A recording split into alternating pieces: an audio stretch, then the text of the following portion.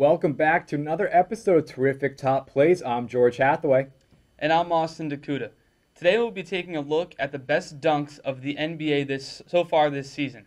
Starting off at number 5, former slam dunk champ Anthony Simons hammers it home over Zubac.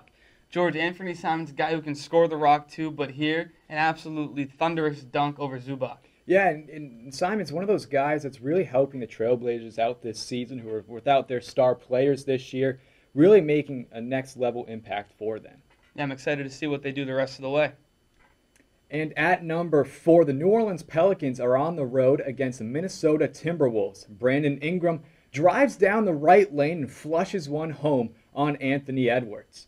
In Austin, Brandon Ingram, not a very physical guy. He's not that big, but when he can go to the rack, he knows how to step up. Yeah, not a bad dunk. I mean, I think there's some better ones, but I know you as a Pelicans fan got to include your home team, so I understand. I get it.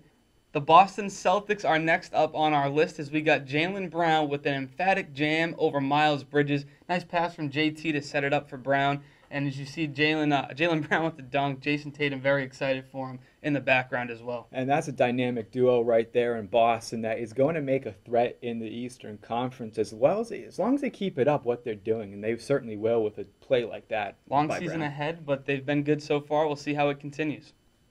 At number 2, the Lakers are at home against the Houston Rockets, and LeBron James takes it to the basket, up and under, and throws it down with both hands.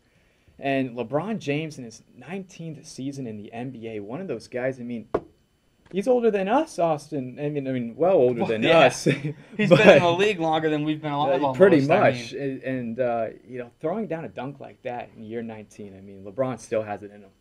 LeBron still has it in him, and somebody else that also has it in him, but is much younger, is future MVP Ja Morant, as we see him leap and absolutely posterize Jakob Poeltl, the Dunk of the Year candidate so far without a doubt, and Ja Morant, George, the best player from that 2019 draft, hands down, even though he was picked number 2, not number 1, but still the best player in that draft. Yeah, Austin, Ja Morant, definitely a decent player from that draft class, and he does have the athleticism.